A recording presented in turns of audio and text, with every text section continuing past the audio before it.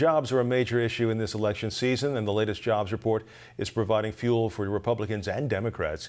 More jobs being created. That's the fifth consecutive month. Unemployment rate, though, ticked up a notch. Joining us now is the Commissioner of Labor and Workforce Development for the state of New Jersey, Hal Wirtz. Welcome back to the program. Thanks for having me again. It's a pleasure to be here. We've heard that the unemployment rate is simply a reflection of more college kids and others reaching the job market. Is that how you read it? Oh, there's no question. We had over 8,700 people enter the labor market since May.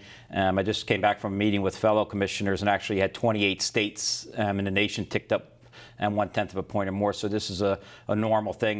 We had just come off of 4 great months of declines. We declined 9/10 of a point in a row, which was the biggest decline since 1977. So, it was to be expected, and we did have a lot of people enter the labor market. So that's good news. You had your high school graduates and your college graduates, and just people who are feeling more encouraged by the job news that they're re-entering the market. So. With that level of encouragement or optimism on the part of potential job seekers, would you expect that the rate would continue to tick up, or do you think it'll start sliding back down again?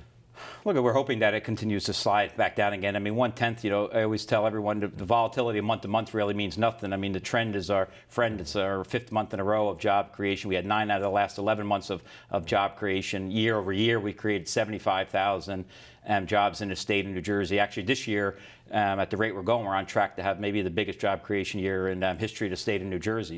You had in May also, I want to talk about the June numbers, but the May numbers were revised upward by 3,000 jobs. How do you find that? You make these revisions on the basis of what?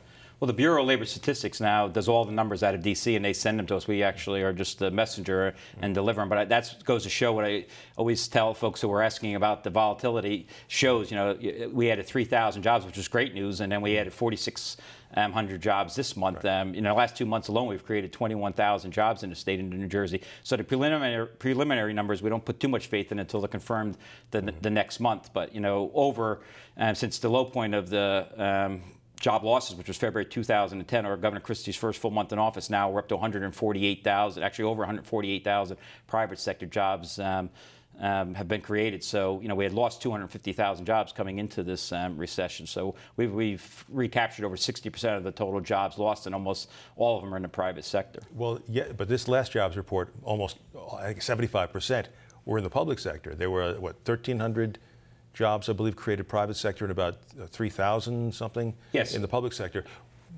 What happened there? The 2,300 jobs created on the state level, we think, are mostly the parks. The DEP does a lot of hiring, and New Jersey Transit does a lot of seasonal hiring. So we think that those numbers, again, will balance out. That the state, we know didn't increase those type of payrolls, but we do know that there's a lot of seasonal hiring going on by the New Jersey Department of DEP and the transit system. So and we think those are local governments as well, I presume. Yeah, local governments had some of the jobs in too. So you'd expect that number to start to slide back down again in terms of government hiring? It's such a small number. I mean, overall, I think it can move.